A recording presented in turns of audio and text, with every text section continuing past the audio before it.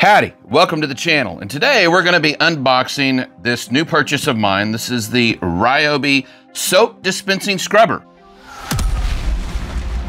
Now this is going to be using this hex triangular shape connector on it. And they have a lot of different tool heads that you can actually use for this. And you can see here that I've actually purchased 3 additional heads that we're going to be unboxing. And there is a significant difference in the feeling. This is very smooth, very soft, very gentle. So I could actually see this working very well, even on something like an automobile or the side of an RV. I think this would actually do a really good job. The medium head is definitely firmer. It's still relatively soft, but on delicate surfaces, I could actually see this being an issue. So the hard one is definitely hard. That's what she said. Compared to the other ones. It's very, very stiff, and you definitely don't want to have this against something like a car's finish. Truly is a rather sick car, my brother. The side of an RV. This would be something that would go really good against some hardy plank siding, some brick surfaces, stuff like that, concrete. I could see this actually working really good. So let's go ahead and open this. We're gonna start with the blue one here, the soft one. Got a couple of pieces of tape at the top holding it. So we open it up, and minimal packaging with this. There's no instruction manual, which is good because you really don't need it. Good job, Ryobi, on making it minimal and recyclable. And we can see the logo on the back, and we have the hard plastic shell. Definitely nice and soft with that. I also like the curve that's with this one. You can see there's definitely a shape difference here. This actually is gonna protect different finishes and stuff because the side of your plastic is not exposed. The side of this plastic is exposed. Let's go ahead and open the medium bristled one. Now, the tape on the side, if you're strong, you can just pull it off like I did. If you're not, you can just grab a knife and actually cut the connectors and then flip it open and simply pull it out. And again, nothing else in the box. Same design with the back, and then same design on the sides. And then finally, we're going to have the hard. Once again, nothing else in the box. Thank you, Ryobi, for not wasting a whole lot of additional stuff in these boxes. So that's the 3 11-inch heads that you can purchase. This one actually does come with a 7-inch head, which has the same rollover style. So it's definitely a little bit different than this older one, but it will work just as good. Now let's go ahead and rip into this box. And per typical with the Ryobi box, the head is actually glued on, and you can pry at this and work this out. You can actually flip to the other end of the box, which is what I'm going to do here. And you can actually just cut the tape and open up the box this way. Now, of course, they're expecting you to be pulling it from the other end, so things may not lay the exact way that Ryobi was expecting you to have it lay.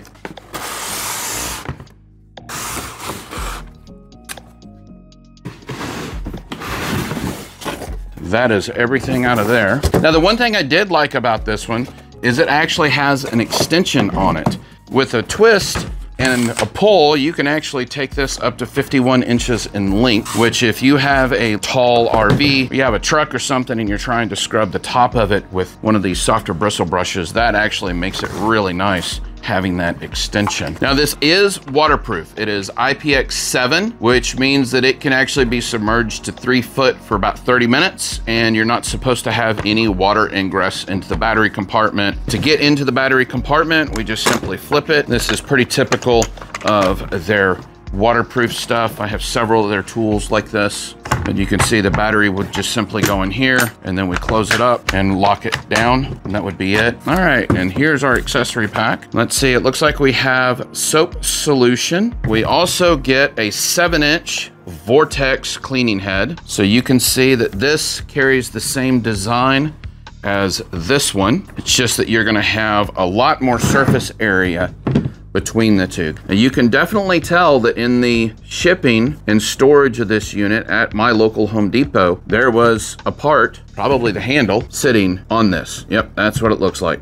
And so it's actually bent the bristles down. Get bent. So your mileage may vary. Yours may look a little bit different, but it did actually cause a little bit of bending of the head. Now hopefully that'll come back through usage. We shall see. So we have the bottle here where we're gonna pour our soap solution in. That it has this little bottle. Personally, I would rather see the concentrate go into a reservoir that's built into the system, because now you're gonna have this bottle stuck out to the side, and for the most part, it's probably gonna be okay, but every now and then I could see me bumping this, and I'm just concerned, is this going to end up breaking? If it was actually integrated within the body, then I wouldn't have to worry about that. It would also be a lot easier to fill, like the oil reservoir on our chainsaws. You just undo something up top, you fill the reservoir, put the cap on, and you're good to go. Now, the nice thing about having it as a bottle is you can actually pull it off and clean it. So that is a benefit. If you need to empty this out, it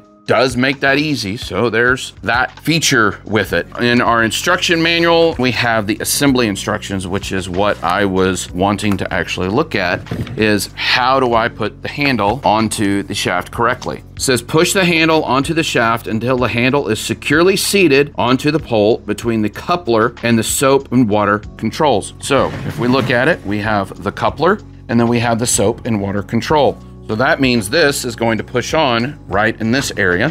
So we take it and push it down and on. So now we're going to take our bolt and we're going to push it through. Now you can actually see that there is a hex side of the connector. Now on the other side, it's simply flat. And what we have is we have a hex bolt with a wing nut, and the hex head is what's going to push through here, and it's going to rest inside the hex portion. And so that's actually going to hold the head of the bolt so that it doesn't spin around. Then we take our wing nut and spin it on. For the veterans out there, this part's kind of boring for you, but for the folks who've never assembled something like this is really helpful, because if you've never been shown this stuff, those of us who do it forever take it for granted, and those who've never touched stuff like this before, they're appreciative of this level of understanding of what's going on. So that gets the handle on, and then up here at the top, we have a spritzer head, but it's not attached to anything. And you will see that we have two holes, one here and one here. And on the side of this, we have tiny little pins that are on here. We have one there, and we have one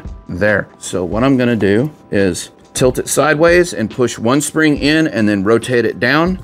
And that now has it locked down in there. Real simple to do. Now the cool thing is, because of the way it's designed, if you bump it, let's say against your RV, it's gonna come out. I would actually rather have that than it be rigid and solid, because if it's rigid and solid and you bump it against something, then it's going to probably cause damage to whatever you hit it against. So this actually is really cool. I like that. Now, to adjust the head, we have a push button on the side. So we push that, and that allows us to tilt the head, and it has locking positions in it. Let's see, we can go straight.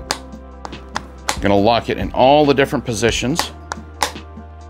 Oh, that's it. Okay, so multiple different positions, and you can see it has the notches for it. Now on the spray nozzle, one of the things I didn't show is it's actually adjustable. So even though it's on here, you can point it up, you can point it down.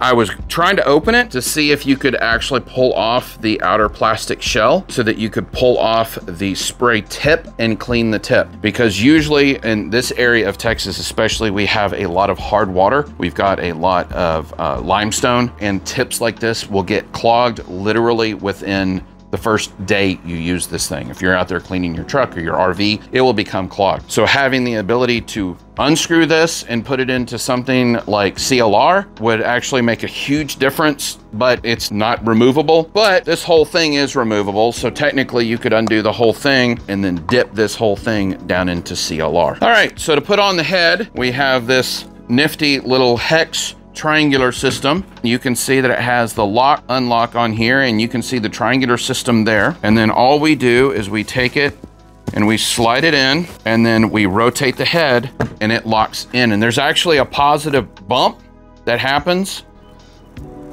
and that fully locks the head on. That was easy. And now we're just gonna grab one of our batteries.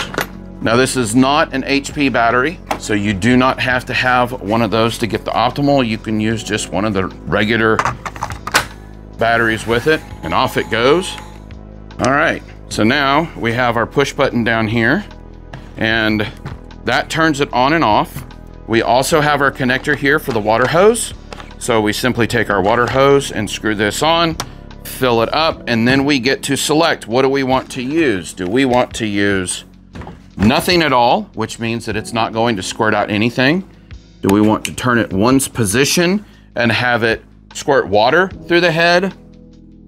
Or do we want to turn it one more position and have it squirt water and the cleaning solution that is inside your bottle? And then with the push button, let's see what modes it has.